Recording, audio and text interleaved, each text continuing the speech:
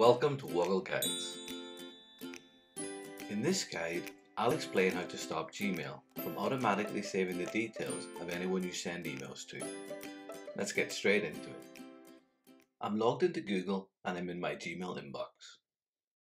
Gmail assumes by default that if you send an email to someone, then they should be added to your Google contacts. This can be helpful, as that contact's details will be suggested in the future by Gmail. But it isn't always the case that you'll want to save a contact. It's quick and easy to turn this feature off, however.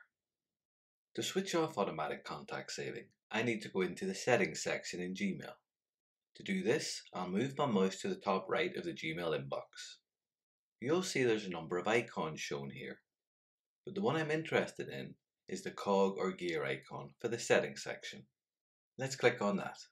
A panel then opens that shows some of the more common settings changes you can make in Gmail, but we need to go into the Details settings section of Gmail.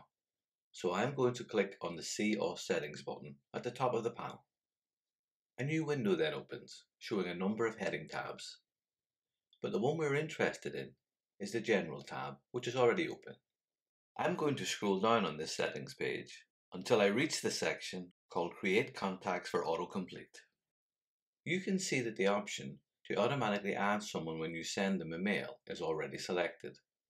To switch that off, all I need to do is choose the option to add contacts myself. If you don't know how to manually add a contact in Gmail, then check out the Woggle Guide shown above that explains how to do this. And don't forget, before you leave this section, scroll to the bottom of the page and click on the Save Changes button to confirm the changes you've made. I hope you found this Woggle Guide useful and learned something new.